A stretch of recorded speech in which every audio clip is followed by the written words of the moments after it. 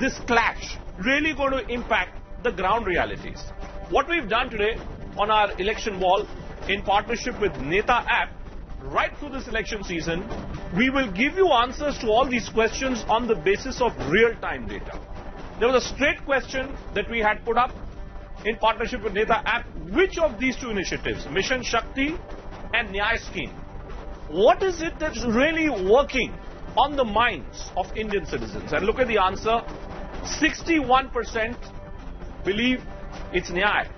What that effectively tells you is that while an attempt is clearly being made to inject a certain dose of nationalism, a certain dose of patriotism, and to ensure that national security post the air strikes, post Pulwama terror strikes, national security ends up becoming the biggest talking point.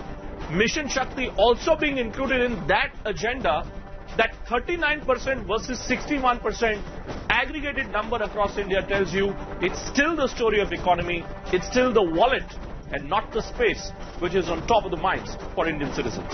We've actually done a whole state-wise analysis as well. I'm looking at key states which were responsible for bringing Narendra Modi to power in 2014.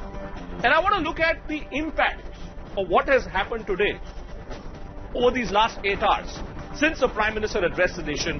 How did public sentiment actually change in favor of the BJP or against the BJP? First, the big states. Look at the state of UP. The BJP had got 71 out of those 80 seats. What is the public sentiment there?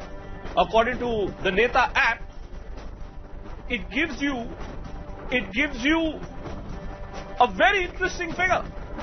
41% in the big state of UP, which gave the BJP 71 seats in 2014, gave the BJP 40% plus vote again in 2017 in the assembly elections, the third biggest victory in the history of independent India. And look at those figures.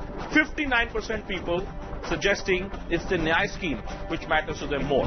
Let's look at Bihar. The BJP in alliance with the Janata Dal United there. 22 out of those 40 seats going to the BJP. How does the comparison work there?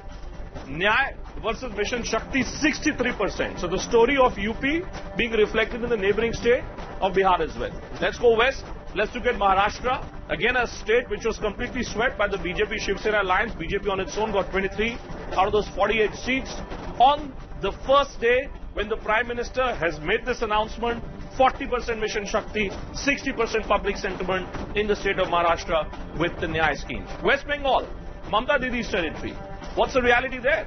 2 out of those 42 seats, 17% vote share for the BJP, a state where the BJP hopes to make big dent in Mamta's territory. 43% Mission Shakti, 57% Nyaya scheme. What this tells you is this, that this number of 43, for instance, that you're looking at West Bengal, it's only on the first day. On first day, 43%. Could this 43% end up rising to 60% by the time the Prime Minister starts hitting the campaign trail? He starts with this campaign tomorrow. That's the probability that the Bharatiya Janata Party is working on.